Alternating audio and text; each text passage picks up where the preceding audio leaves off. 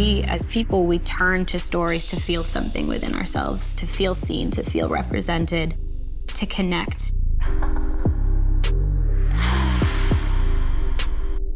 I would say that this new iteration is a continuation of the original, in that it's the Gossip Girl you love. But pair that with the advancement of technology and social media. And so that's rapid intake and distribution of information. And that can really only lead to one thing, which is even more potent power and influence. I am not too far off in age than a lot of our ensemble cast, and so that meant almost immediate connection and a high level of trust from the jump, and we were able to together dive in head first and play together because of that.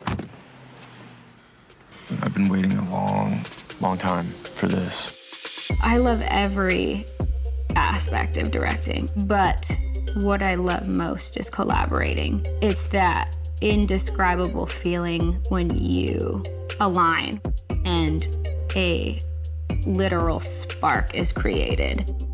And it's your responsibility to keep that light alive and circulate that amongst the crew and on the screen and to the audience. I can't believe you're really here.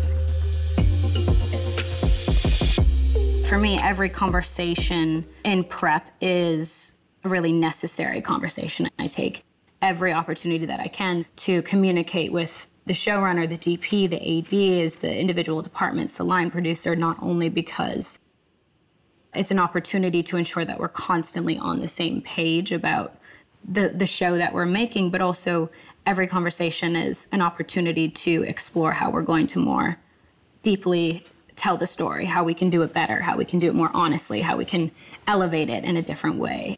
I would describe my directorial style as story-driven, it's character-driven. However, it is told through the lens of a female gaze and a stylized eye.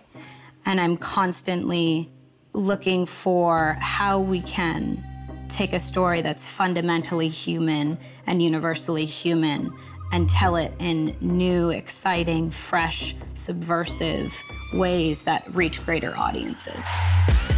Buckle up, because it's gonna be a ride.